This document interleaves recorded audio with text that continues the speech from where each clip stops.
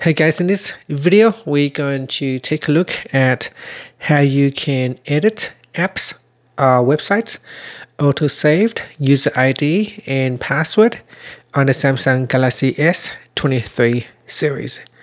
First, tap on the home button to go back to the home screen, and from the home screen swipe down at the top, then tap on the settings icon.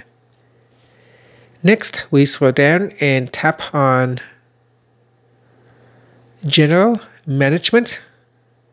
Then in here we scroll down and tap on Passwords and Autofill. Next, tap on Autofill with Samsung Pass. This will open up Samsung Wallet. If you don't have Samsung Wallet, it will open up Samsung Pass. Now in here, I'm going to tap on Sign In Info.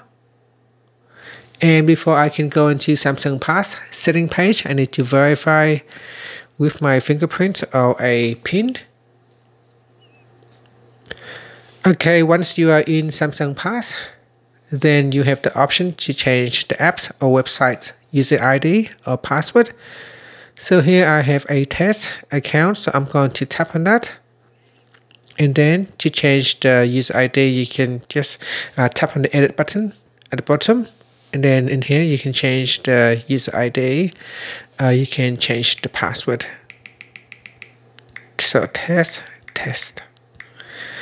And then tap on the save button. You can also tap on the I button to reveal the password. And then tap on saved.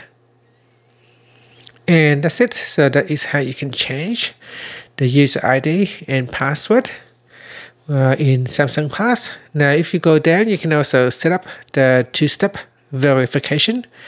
This will use the built-in Samsung verification code, and whenever you go to a website and if it asks for the verification code from the authenticator app, then Samsung will automatically fill in that code using the verification code from Samsung.